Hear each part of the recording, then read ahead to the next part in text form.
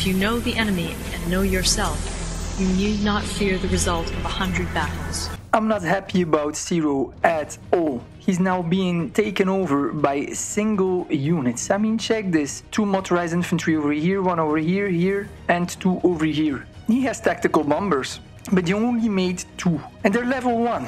What's up with that, with all his level 1 units? He golded a lot of units at the start of the match, and since then he did jack. I've been carrying his dead weight all this game. I have no idea what he's waiting for, man. He didn't make any bombers. The bombers that he has, he's not using them. He's not upgrading his units. He's not making destroyers. He's just sitting there, man. He might be a fellow English moderator, but as a player to play with, sorry Zero, but it's kind of a big 0 on a scale of 10.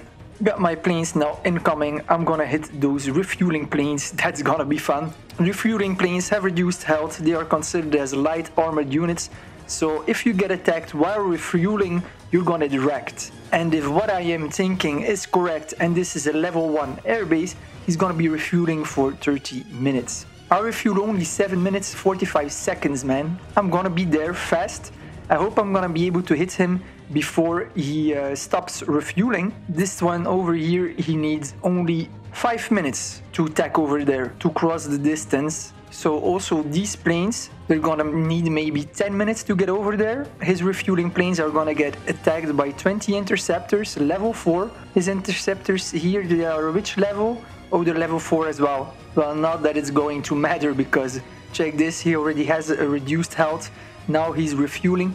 Oh, wait a minute. He's not refueling because he was on patrol, right? He was on patrol. He's not refueling. And planes parked on the ground, they function like a patrolling airplane, but on defense. And a parked plane still gets defensive stats. On top of it, now these planes, they're going to merge together with those interceptors. So it's gonna be harder to take them out.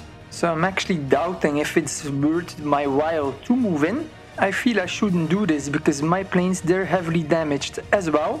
I should maybe wait until I get the upper hand again. There's 2 patrol dots over here. I have no clue what will be coming over there. Let's pull back, alright? I'm up against a lot of enemies. I cannot afford to enter in a war of attrition. On top of it, they are using gold. I used gold as well, but still, I'm not feeling like taking any risks at all. I'm gonna put back my aggressive fire settings now that we've got Peru, who is out of my range with his subs. Let's see if I attack right here and now, how much time I need to get to him. 15 minutes, that's nice. Alright, I'm gonna set a march until here.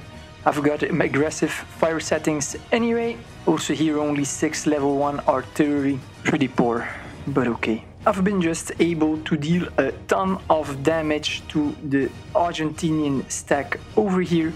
This is amazing. Check that out. Beautiful. So I'm gonna advance a bit. I need to send my units here closer because in the event that he's trying to catch me up, I need those units here to counterattack. I don't want them to lock my railroad gun into melee battle. So we're now gonna move for a half an hour, 28 minutes. Yeah, that's great. Perfect. I don't want to get too close neither because I don't want to get caught up somewhere by them, but they are in the forest. I am on flat land here, everywhere friendly terrain, so I'm gonna have plenty of time to escape. I'm also bringing in my attack bombers. I need to do something about these single units, especially here, those armored cars. I'm also gonna try to take out this armored car, but it's further away. I don't want to get caught up by motorized infantry. Still should be pretty straightforward.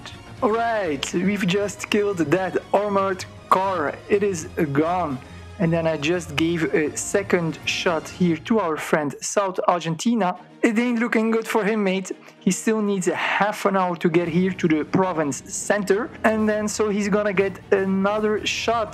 So when he receives his shot, he's gonna be at only 50% of his hit points over here. And I can still keep moving forward in this province over here really fast. It's plains, so flat terrain. I'm gonna deal a ton of damage. This is all the troops he had when he invaded. Yes, he made anti-air, but they're only slowing him down, so I don't really care that much. I'm gonna kill them all. I've been able to open fire 4 times now, and the stack is at only 50% hit points now. He already has lost a light tank, an armored car, and 3 anti-air.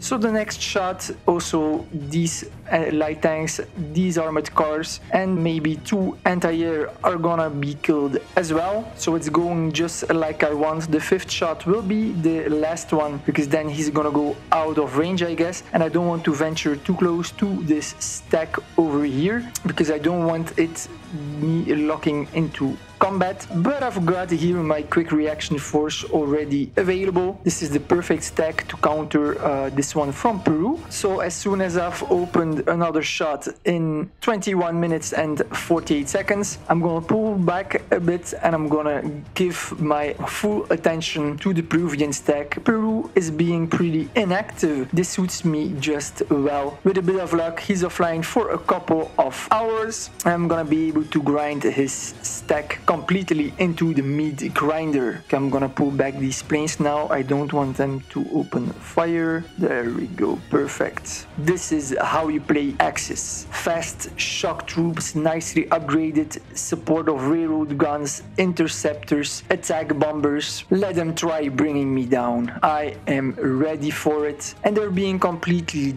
dumb, but very dumb, because they're just doing the job from the Russians. Check the Russians. They have the entirety of Europe, almost all of Asia as well. If they take over Africa as well, they will win.